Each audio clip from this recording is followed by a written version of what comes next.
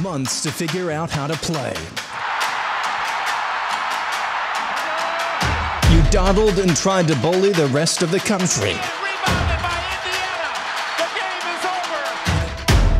You lied to the athletes, jerked us all around, and expect us to believe you'll play in the spring. This conference is a joke. Here's Steve Deace. Indeed, and the joke is on all of us. I am Steve Deace. Aaron McIntire is here. His voice has already been heard with that bit of snark, but that doesn't mean that it wasn't true. How are you, my friend? You know, it's good in Gainesville right now, actually. I wouldn't know. I mean, I wouldn't know because I'm not there, but I assume it is. It's probably better there than it is in, Iowa City or Minneapolis or Madison. Are you doing what I did with Sweden about a month ago, where I went online and spent the day researching life in Sweden? East Lansing. Yeah. Are you doing that with SEC teams now? Ann Arbor, Yeah. Gainesville or Tuscaloosa. Yeah, I think I'm a Florida Gators fan now. These are tough times, no doubt. And I think we should just begin by going through our big five here on Bigger 10. The five takeaways from a conference that yesterday effed itself. Absolutely just face planted. I want to begin by setting the scene here, okay? The backdrop of where things currently stand, the state of the virus itself in the United States. This is data according to Worldometer and CDC, okay?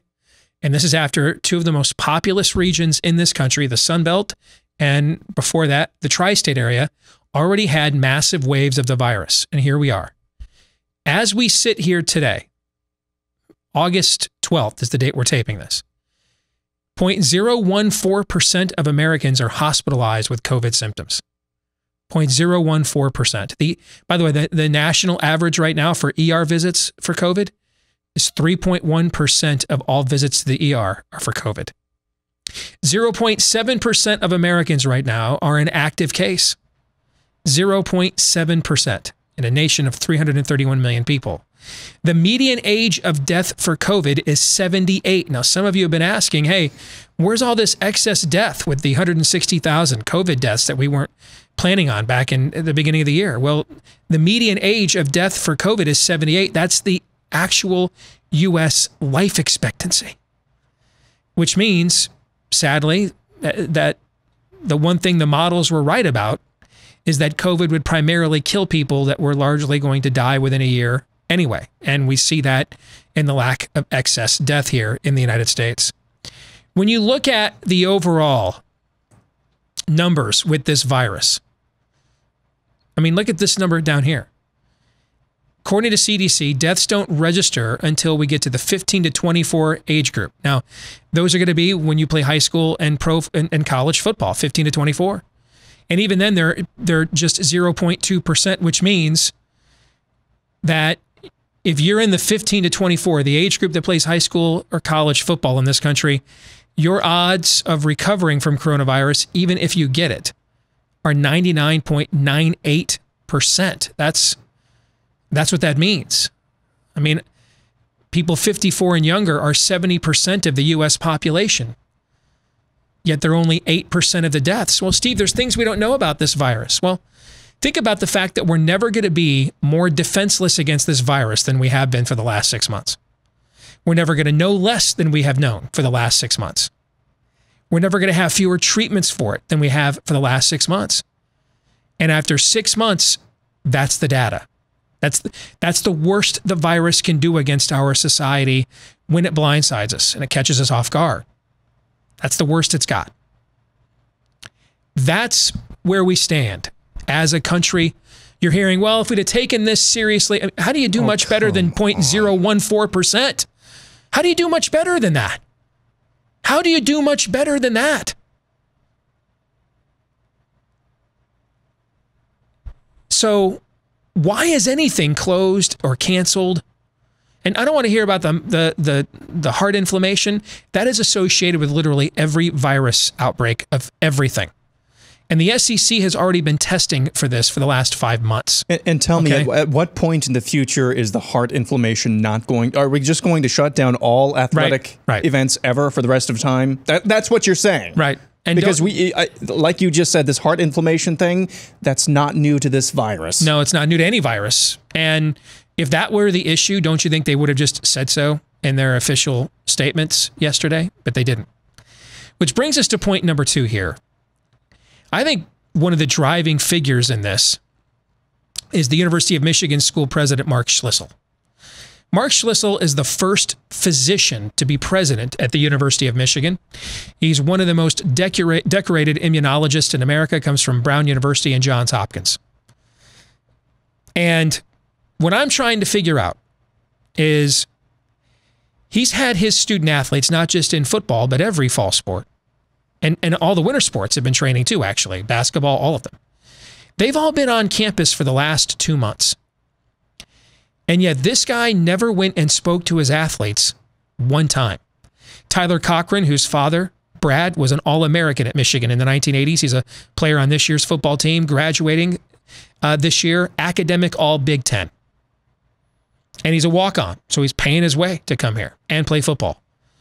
And he spoke to the Michigan Daily yesterday and said that Mark Schlissel, Michigan school president, never visited the practice facility one time to make sure that it was safe, never spoke to the players one time for 2 months. He's an immunologist. We're in a pandemic. And he never once came to find out, hey, are these kids safe? What practices are we doing here? What does it look like? How in the world can you possibly explain that? Yesterday, Wake Forest school president, another school with a great med school, went and visited the football team. I saw Tennessee's chancellor did the same thing yesterday. Not one time. What kind of a doctor in the middle of a pandemic, if these kids are so vulnerable, brings them back to work out for 2 months and then never bothers to check in with them at all for 2 whole months? How in the world do you explain that other than just the worst kind of elitism? And yet, he and others made decisions that will impact the rest of their lives, not to mention a lot of livelihoods around the Big Ten footprint. And Aaron, when you look at all of the med schools we have in this league, and yet they provided no specifics whatsoever on what new medical concerns emerged from just a week ago when they announced a schedule and then a week later canceled the season. This reeks of the snide condescension that you would expect from, I don't know, the Ivy League, which, by the way, remember when they announced that they were canceling football, which I said when they canceled their conference tournament in basketball earlier this year, if an Ivy League cancels its tournament in the middle of the forest, does anybody even know? Does anybody care? Bueller? The answer is, of course, no. They are a I mean, it's fun to watch sometimes. It's fun to watch those little, beyond just the novelty of Ivy League athletics. They don't matter. They don't matter.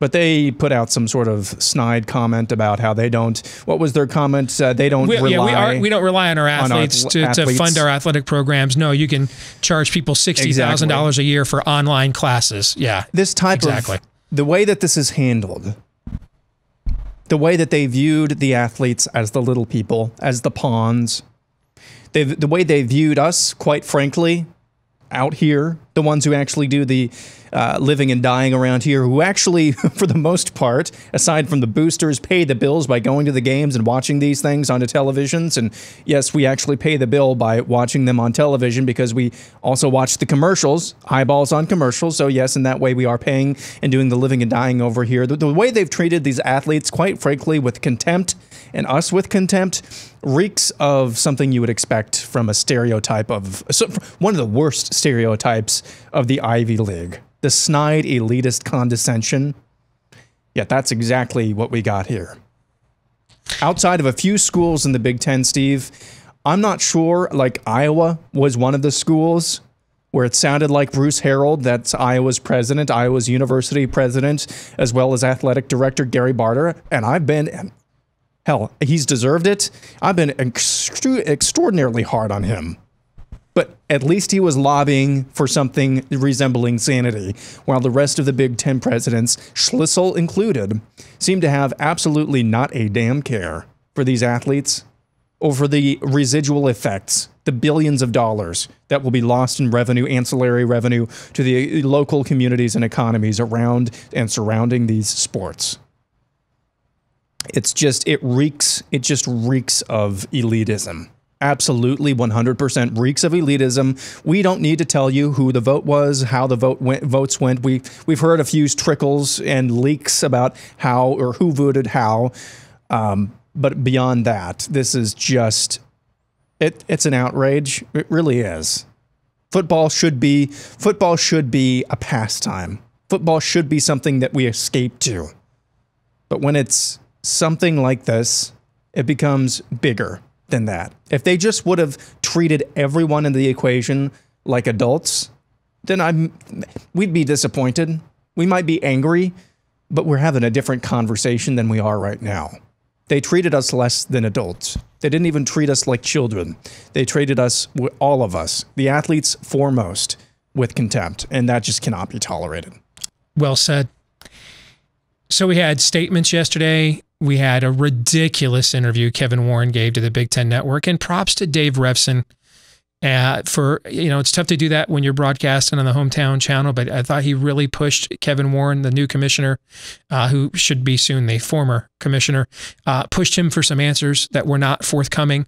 And after listening to this, and I listened to the Pac-12 press conference as well, maybe they've got some answers and there weren't any. All I was left with questions, Aaron. I'd like to kind of run some of those questions down for our audience, that you would think we'd have answers to these today, but we don't. For example, why is it safe for thousands of students to be on campus, but not for 100 football players to be on campus, given that they have more structure and better health care than all of those students? What sense does that make? None. It doesn't make any sense. It doesn't. All right, let's see if this next question, maybe we can come up with something to answer this next one. How come you can't accept the liability for 100 football players, but you can accept the liability for thousands of students on campus paying you exorbitant room and board fees? Or maybe the question answers itself, perhaps, do you think? Maybe the question is asked and answered there, Your Honor. Next question. Is Commissioner Kevin Warren's son, is he still practicing down at Mississippi State? They're practicing in the SEC right now. Is he still practicing there? I would imagine so. I would assume so. Yeah, he hasn't pulled him, yanked him. It's not safe, son. Our Big Ten medical experts told me so. It's not safe. Get out of that renegade SEC. They don't care about you. Plus, they're a bunch of racists down south there anyway. They don't care about people like you. Get out. Really?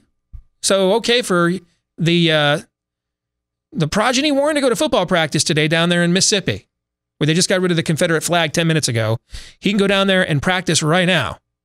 But it ain't safe to get ready for a football season here in the Big Ten footprint. Weird, because, I mean, all these people are telling me how just much worse they're doing with the virus and stuff down there, too. Yeah. Weird how his son can go to practice today, though. That's kind of odd. Next question I have that I think we could maybe get an answer to. Why did Commissioner Kevin Warren tell us the Big Ten's protocols were safe for his own son to play, and then advocate for moving the season to the spring 48 hours later? Can you riddle me that one, Batman? Do you know the answer to that one, Aaron? No. Hey, I just got a completely random aside here that's breaking as we're taping this. Would you like to hear this random aside? I'd love to. Why not? You bet. Tom Pelissero.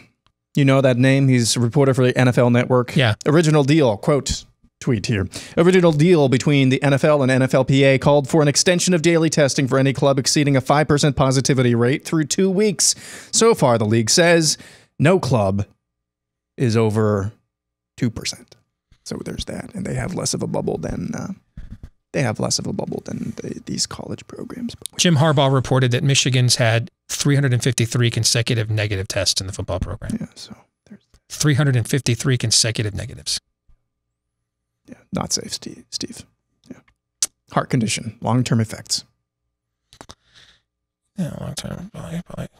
How many days till the election? I'm sorry. Let's get to the next question. I'm sorry. Oh yeah. Next question. What the hell was that dog and pony show schedule release last week? You know, I actually do have an answer for this one. Just milk 3 hours of commercial inventory on the Big Ten Network before you knew you were going to shut it down, maybe? Yeah. The answer is it was a dog and pony show. There you go. Another one asked and answered. There you go. All right, so let me try this question, see if this one's maybe a little brighter. How come these presidents didn't meet with their student athletes before canceling them? Is that too much to ask? Apparently, because you know we're the Big Ten. We're morally pure up here, not like they are down south, and you know, we care about our student athletes up here. They're not commodities to us like they are down there. Yeah. And yet you had them on your campuses for 2 damn months, and you couldn't go, you couldn't meet with them, couldn't talk to them, couldn't find out what was going on, whether they felt safe. Maybe they didn't. Maybe they had concerns. Maybe you wanted to hear that. Nothing. But we are going to cancel your season on you. Yeah. It's funny. It's also funny. I'm sure it's just coinky-dink, and I'm sure I'm just reading the tea leaves wrong. It's funny here how it appears the presidents at the Big Ten and the elitists calling the shots here just expect free labor, like indentured servitude. It is odd. It is odd. I'm sure that's not the case. I'm sure it's a random occurrence that the two conferences who had players unite to take steps towards organization are the two conferences that canceled their seasons already. I mean, that's an awfully eerie coincidence. Nah. Coinky dink, Steve. Coinky dink. Random. You bet. All right, next question we have. What new medical information did the Big Ten receive, and why didn't they share it with their student athletes and the public? In fact, you've had the commissioner of the SEC and the ACC both say, hey, we actually, and now the Big 12, I saw Bob Bowlesby said this morning too, hey, we'd love to know what did the Big Ten hear? Because our medical experts are not telling us what they're concerned about. One of the Big Ten's medical experts, I saw a clip of her on CNN. She also from the University of Michigan, and all she said was there's too many risks and variables, and so we thought we should just press pause on fall sports. You know, like back in March, we can just press pause on an economy and be shocked then when we find out that there's 40 million unemployed. The New York Times is writing about the spike in suicides and depression in America and drug use. Yeah. Why do you hate old people? Exactly. So apparently we don't care enough up here for our presidents to go meet with our own kids. And now we don't care about the Southern kids either that are still trying to get a season on. I mean, I would think if you've got all this new late breaking medical information that they're endangering the lives of their student athletes down there in the SEC, ACC, and Pac-12, I kind of think maybe you have a moral obligation to share what that information might be. Don't you think, Aaron? Maybe just a little bit.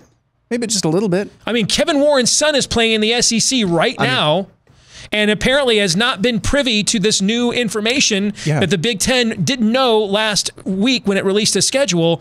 I can't believe that Kevin Warren is not yanking his son out of practice in the SEC right now because they're ignoring this new late-breaking medical information that the Big Ten apparently has. Just to underscore your point here, Steve, even if it's just the littlest tidbit of information, if it just saves one life. It just saves one life, yeah. It just saves one life. Thank you. All right, let's get to the next question. Was that the last one? No, we have this one. Last one here. This is the last one. If the league is serious about playing in the spring, how come it unveiled no contingencies for making that happen whatsoever? It's an enigma wrapped inside a mystery, wrapped inside a burrito. Ryan Day, the Ohio State coach today, all of us. Ryan Day today. His press conference today, dude, is just freaking livid. And I believe Andy Staples at The Athletic noted tinges of disgust in Ryan Day's voice that not a damn bit of direction has come from the Big Ten for playing in the spring. You know why? Because they're not going to play in the spring, guys. Because they're not. That's a lie, too. This whole thing's been a lie, guys. They never intended to play. I completely agree with Joshua Bynum, impressive young man linebacker at Ohio State who's on the Big Ten Network. I listened to an interview with him this morning. The whole thing was a charade. They never intended to play. And I think what went on here is they thought when they cut the conference schedule first, the rest of college football would go along, and it didn't immediately. And they kept putting it off and putting it off and putting it off. And then over the weekend, I think they scrambled to get every conference in college football to agree with them to cancel. They couldn't. So then they had to go ahead, and their hand was called. The bluff was called. They didn't want the players to go into padded practice the very next week, and that's why they canceled it during the timing that they had.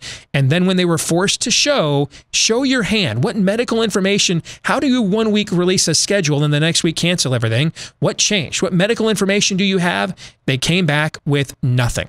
Absolutely nothing. I don't believe they ever intended to play. So what's the consequence of that? You know, there's a great article that was done recently on the rivals.com site that covers the University of Illinois. I want to run down this thread. This thread is incredible on this article. It starts off by pointing out Illinois has the second highest public university athletic department debt in the country, with Michigan, Minnesota, and Ohio State also in the top 10.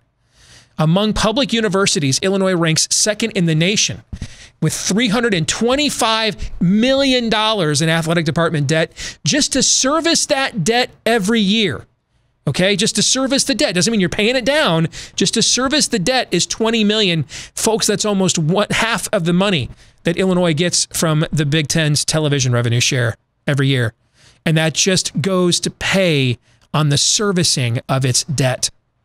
Michigan, with all of its vaunted alumni network, donor network, second or third most lucrative college sports program in the country, ranks fourth among public school athletic departments with $300 million in debt, followed by Minnesota, fifth at $252 million, and Ohio State, the most lucrative athletic department in the country, $250 million in public school athletic department debt. Wow.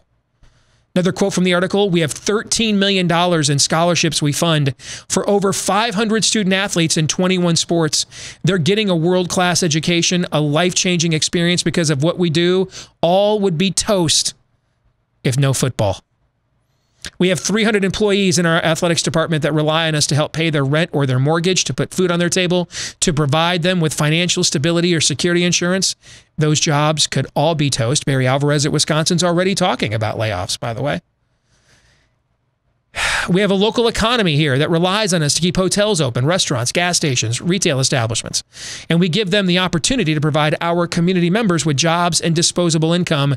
Those are all taking a massive hit now without football. Those are other families in the private sector, food taken off of their table as well. Maybe it was the right decision. Maybe it was. And maybe when they get ready to go to padded practices down south, they're going to say, suddenly our medical experts aren't as giddy. Who knows? We'll see that play out over the next few weeks. But don't you think you'd like to know the answer to those questions? Don't you think, given what we just laid out is at stake here, the lives and livelihoods that are at stake here, don't you think we just needed more answers than, here's our schedule, and now we're not playing? And we can't tell you why, it's just not safe. So what's next? Here's the thing, Aaron. I don't think we know what's next. On next week's episode, we'll get into that a little bit more, but frankly, it kind of comes down to one question. Do these other conferences pull off a season or not? If they do, something wicked this way comes. If you're a Big Ten football fan, you have SMU'd yourself. This is like relegation in soccer. And we may not recover competitively for a generation from this. If the other conferences can't pull off a season, there are still those dramatic financial consequences, but competitively, it's not the Chernobyl event that it would be if we knifed ourselves while others can play. So we kind of have to know the answer to that first. Your thoughts? I put in the caption, the description for this topic on the Bigger Five, or the Big Five, I should say, Red Horizon. Regardless of what happens next, the sun's either going down or it's about to come up. The horizon is red either way. Either the sun's about to go down on this conference for a long time, a generation. We're not going to see the sun for a long time. It's going to be a dark, cold night full of terrors. Yeah, I think that's a line from Game of Thrones or something. Mm-hmm.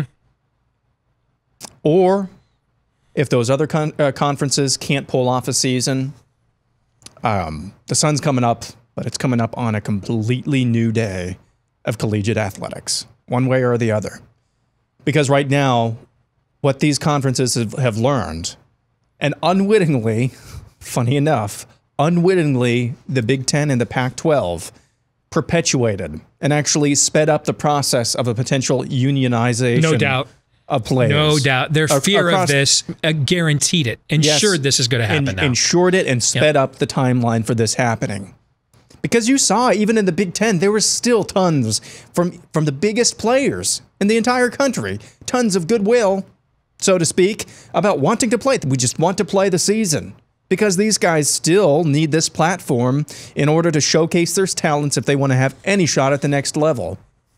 But now you're going to take that opportunity away from them? Willy-nilly after jerking them around for 5 months? Hell yeah, this is going to speed up that process. So either the other conferences, ACC, SEC, Big 12, and even some of those group of 5 conferences, it sounds like some of those are still planning and maybe going to be able to play. If I were a group of 5 conference right now, MAC, Mountain West, you've already canceled, there's got to be some TV money there somewhere. I would stay in until you're the last polar bear on the iceberg. Or on the ice chunk. Try to stay in as long as you can. But if some of those other leagues continue to play, I would even go as far as to say the chances of the Big Ten coming back in any sport go down. Now, I'm not saying that's a 0% chance. I'm saying it's like an 80 to 70% chance. It's probably whatever it is.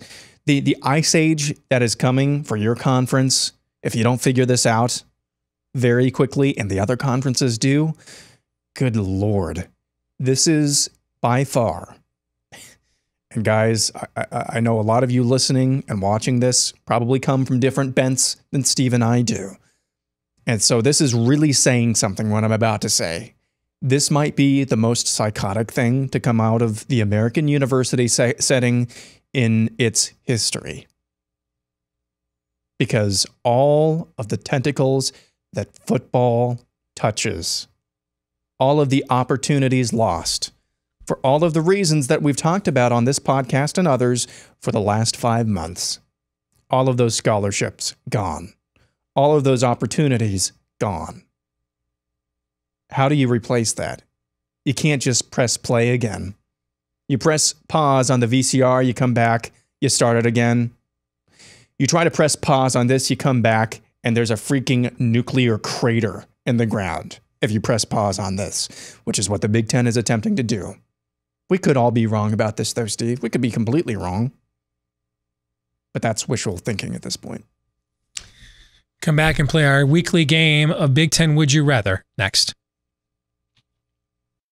Bigger 10 is brought to you by Michigan Podcast. If you like what you're hearing today and would like to support us, head on over to Patreon, patreon.com/Michigan Podcast, where if you live somewhere where sports wagering is illegal, you can find Steve's picks for various games for just $5 a month. In the process, you can say thank you for creating this podcast on YouTube or via podcast, wherever you listen. Patreon.com/Michigan Podcast.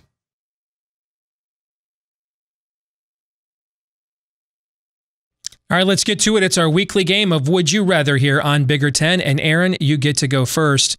I've been sitting here thinking what's going to happen to those Corona bros in the media who successfully got their fear porn peddled to at least get a good segment of college football canceled and maybe the whole season. If you were them, would you rather have to learn to code or try monetizing the amateur porn from your mom's basement? If you're a Corona bro in the media that successfully got the sport canceled, thus costing you your own job as well. Which of those two routes would you rather go down in order to have to make a living now, Aaron? Well, if I put myself in the shoes of a Corona bro, I would stick with what I'm good at, and I would go ahead and try to monetize some amateur porn, because you've already been doing. You're already a panic porn star. You're just doing a different genre of porn this time. I like it. So, just a different evolution. Yeah, I like don't try. If you're the Beatles Don't try progressive rock at the end of your career. Stick with what you're good at and never do anything you're good at for free. Right. So that's what I would try to do if I were a Corona bro. You're already a panic porn star. Stick with the porn genre. And no doubt. And plus, it's always good to evolve as an artist.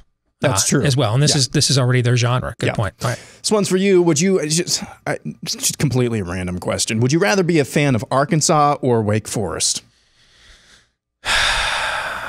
Man, not that we're going to have to be entertaining with questions like this anytime soon. Just totally random. I mean, Wake Forest is a better football program right now. But Arkansas historically is a top 25, 30 program in the history of the sport. Although that North Carolina area is nice. But I guess if I had my choice, I'd rather be in the SEC.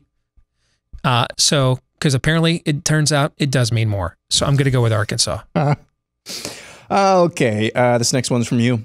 Would you rather be a college football player sent home where you're going to get worse health care and you're more likely to get the virus if the season were to be canceled, or a non-revenue sport athlete hoping your scholarship is still there after the season is canceled? Which of those two Fs would you rather be F'd, Aaron?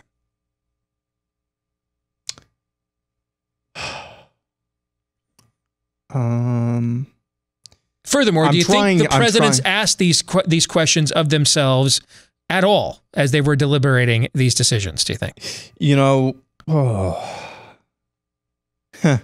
okay, well, okay. Here's my answer.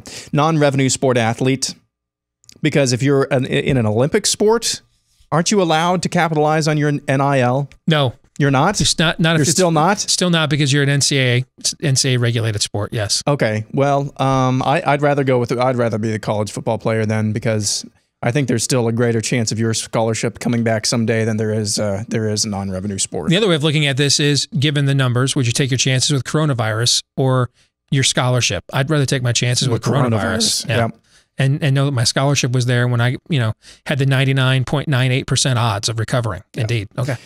This final one is for you. Again, just complete hypothetical here. Hypothetically speaking, if you were working security detail for certain Big Ten member institution presidents, would you rather carry an AR-15 or a handgun?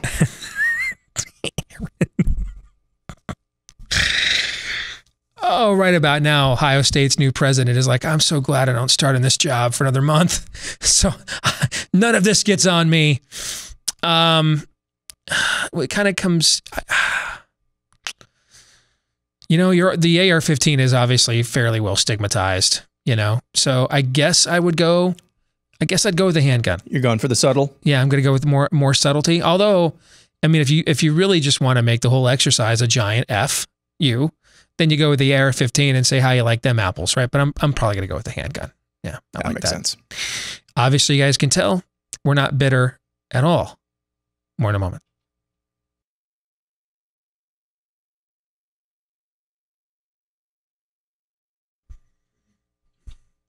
This week's Twitter poll results are a tad one-sided. Do you believe there will be spring football in the Big Ten? Now, I asked this question this morning, and I watched it in real time to see how long it was going to take to get a yes. The first 149 votes were all no's, and even in 5 hours, that's how long we left this poll up there, only 5.1% of you. And Katrina and the Waves, I'm going to be walking on some of that sunshine. I mean, if you think the Big Ten's playing football in the spring, brother or sister, yeah, pass some of that. Puff, puff, pass, man. Puff, puff, pass. I could use a hit of that right about now. All right. The other 95% of you don't believe babies come from storks anymore. And you live in a place we call real. Let's get to, go ahead. I would just want to say the 5.1% of you who voted yes, you need to be in a padded room. That's all. Or, man, you're just really, really idealistic, right? There you go. Yeah, that too. All right, let's get to this week's question of the week, which is more of a statement. From Unsportsmanlike Conduct, he says, player safety concerns with playing 2 schedules within 9 months and eligibility awkwardness with early enrollees and wanting to be drafted, brought to you by the same guys who pushed out a schedule, or the same commissioner who pushed out a schedule knowing he had no intention of ever using it. It feels like it is over. Because you know why it feels that way? Like when you get punched in the nuts, it feels like that really hurt. You know why? Because it hurt. You know why it feels like it's over? Because it is. And now we're in a difficult position as fans, Aaron. Yep. Because we really want to see college football this fall, right? We want to watch it. On the other hand, we have to recognize that if we do, it will be, it'll maybe not a death blow, but certainly a serious wound to our teams in our favorite conference. So we're kind of torn now, right? Yes. Part of me, though, we saw maybe not a day like this coming, but we knew at some point if there were no concessions from the NCAA or these universities as a whole in terms of how they allow athletes to actually act like athletes and capitalize on their God-given talents that they've honed and developed for years and years and years and put in countless hours in, not even giving them name, image, and likeness. If there were no concessions like that, we were going to head for a day similar to what we have right now, though not in the same way that we are right now. Here's the thing. I really hope, though, that the laws of economics and markets are actually enforced here. They do eventually. They enforce themselves eventually, but I hope they enforce themselves here. And I hope it is an example for others to realize we're giving you a platform. We kind of made a deal with you, the athlete, that you'd get an education, you'd be treated like kings, you'd get all of the nutrition, all of the training, and you'd have, like I said, this invaluable platform to showcase your talents and abilities in the marketplace so that maybe you'll have a shot at the next level to capitalize even further on your talents. And we're just going to take that away from you and you have no say about it. I hope a lesson is learned that in this country, you can't roll like that. You can't roll like that, Steve.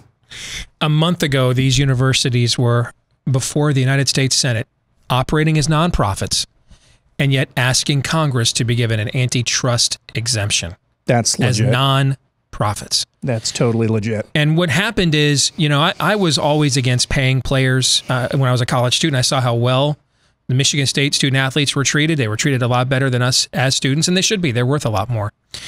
A lot of that, my position on that changed, though, 10 years ago when the new TV contracts came in with the conference realignment, because now we're talking about, you know, the gross domestic products of Latin American countries are what we're making now.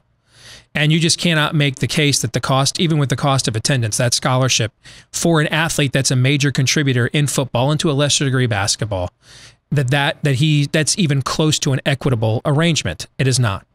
And that's what you're referring to, is over the last 10 years now, it's been 10 years since that summer of realignment, that they've had a decade. Over that decade, they could have made some concessions at the administrative level. They could have done the NIL a decade ago.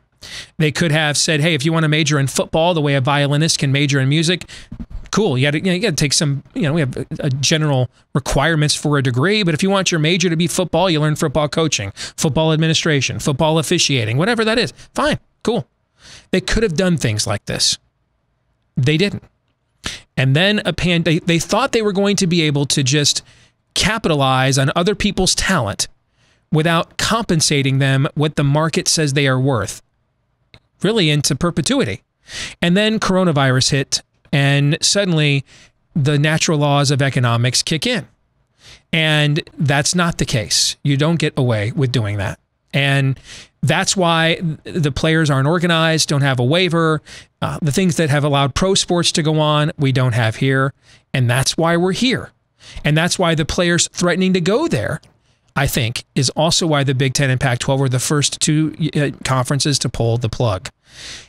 When this is over on the other end, the players are absolutely going to be organized, and it is going to be a brand new day. Who knows whether it'll be a better day, but it's certainly going to be different. We're going to get into a lot more of that on next week's episode right here on Bigger 10. Don't forget, to give us a like, rate, subscribe. If it's on the podcast you're listening to us, give us a 5-star review. If you give us a like, a subscribe, and a share here on YouTube, we would appreciate that. For Aaron McIntire, I'm Steve Deace. Don't forget to follow us all week long on Bigger 10, at Bigger 10 on Twitter as well. And we'll see you next time right here on Bigger 10.